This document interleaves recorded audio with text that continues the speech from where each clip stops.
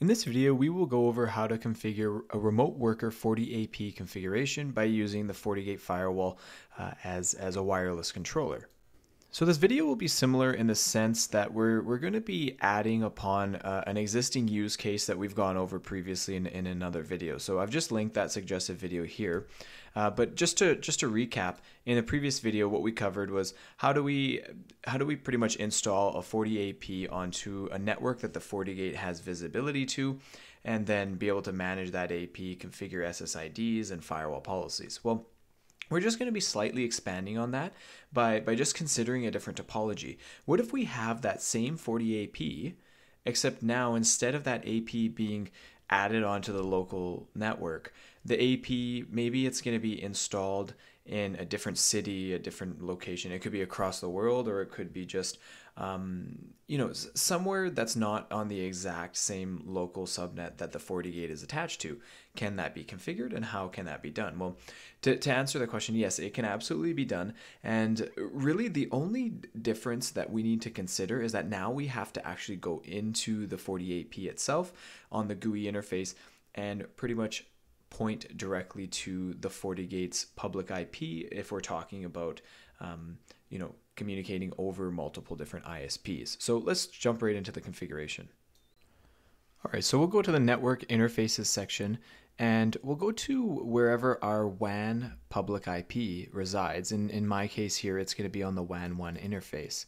So we do need to ensure that on the WAN 1 interface that security fabric connection is enabled.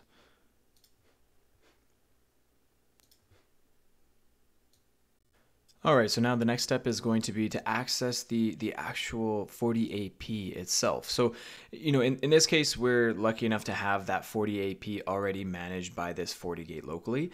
But then we'll go over another use case if that's not the case, right? It might not always be as convenient as what I'm going to show right now. But let's just start with the easy option, is if we're already managing it by our FortiGate firewall, let's just enable HTTPS and SSH so that we can actually access any AP that's associated with this FortiAP profile.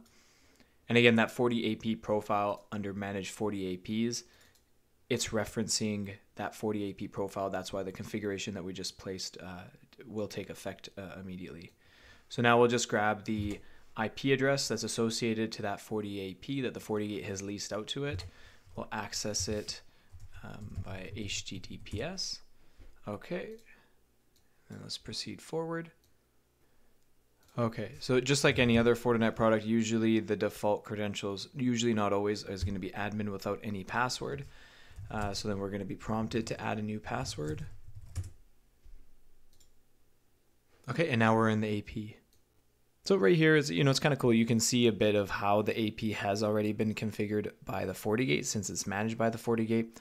But then if we go to, I believe it's going to be local configuration. Yes, under local configuration, that's where we can see the mode in which the access point is going to essentially find the controller, which in more often than not, that's going to be the FortiGate, but it could also be FortiAP Cloud. But yeah, by default, the way that the access point discovers its controller is by using auto. So an auto is going to be cycling through these methods over here. But that's where we need to make a change, is we need to actually say, okay, we no longer want to just use the automatic AC discovery type. We want to actually statically configure it so that we know what the to the FortiGate's public IP. So in this case, we're going to go 166.166.1.2. We'll save that configuration. And there we have it. So now we can actually take this access point and physically locate it really anywhere in the world, as long as that access point can communicate to the FortiGate on its public WAN IP. Then we should actually see it attempt to be authorized again. And before we forget, just for testing purposes here, let's actually delete that managed FortiAP now. Right. So this would be pretty much simulating us having no access point that's visible on the FortiGate. Now we'll take that access point and then we'll actually put it on a different ISP network.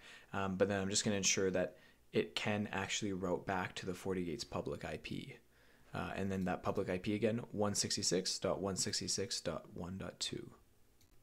All right, there we have it. Now the FortiAP is just waiting for authorization, and we can see that it's connected via the WAN 1 public IP on the FortiGate.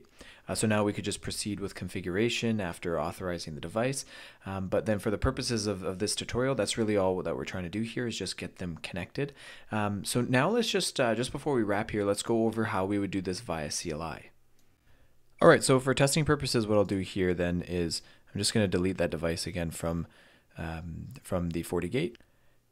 Okay, and then on the FortiAP itself, I've factory reset it, so just so that we can kind of simulate a brand new environment where there's no type of reference to each other, whether it be on the FortiAP or on the FortiGate. So if you've got access to the FortiAP via a console cable, then you can just access it via baud rate 9600. Or additionally, what you could do is you could just ensure that it gets an IP via DHCP, find out what that DHCP IP is that your upstream device, whether it be a FortiGate or your Windows server, leases out to the FortiAP. In my case, it'll be 192.168.111.3, and then access it via SSH. So after we access it via SSH, we'll just type in admin. We'll be forced to configure a new password. Okay, and then we have access to the CLI. Now, if we want to see the configuration of the FortiAP, CFG-S. There we go. Okay, and now we'll focus in on two of the existing configurations. So we want to change the AC discovery type from 0, which is auto, to 1, which is static. And then we want to change the AC IP address to be the public IP of the FortiGate 166.166.1.2. Okay. So we'll just type in the following command. So CFG -A is how we can set a command, and then CFG-C is how we're going to save the two commands that we've just entered right now. Perfect. All right, and just like that, now we can see the FortiAP communicating with the FortiGate, waiting on authorization again. All right, so that wraps things up on how we can configure a remote worker FortiAP to still be managed by a FortiGate, even if they're completely remote from each other. So thanks for watching, and we'll see you in the next video.